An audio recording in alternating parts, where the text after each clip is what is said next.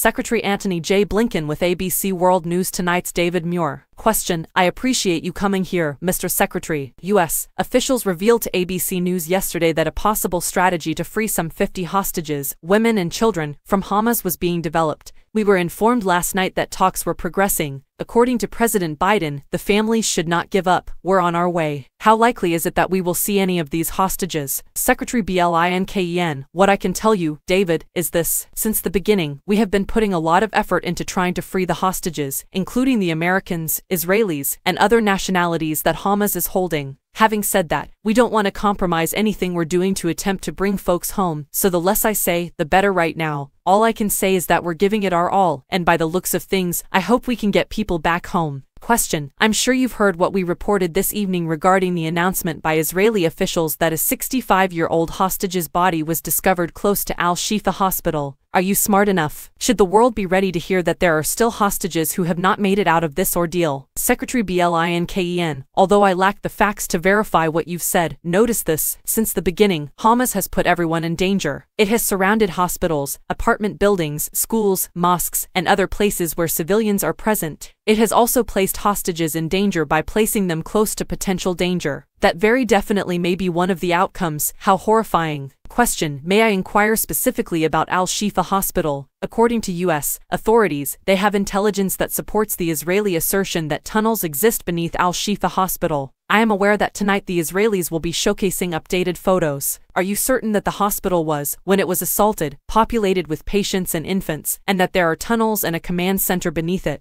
Yes, said Secretary Blinken. Based on available information and information from the Israelis, we know that Hamas has a history of using civilian infrastructure, including schools, hospitals, mosques, and apartment buildings, to embed their fighters and establish command posts, commanders, and weaponry. Assault rifles have been discovered close to MRI machines, among the many weapons that have already been retrieved from the operation at Al-Shifa Hospital. This is just one of Hamas' horrific tactics, and as you are aware, it has put a great deal of Gaza's civilian population in danger.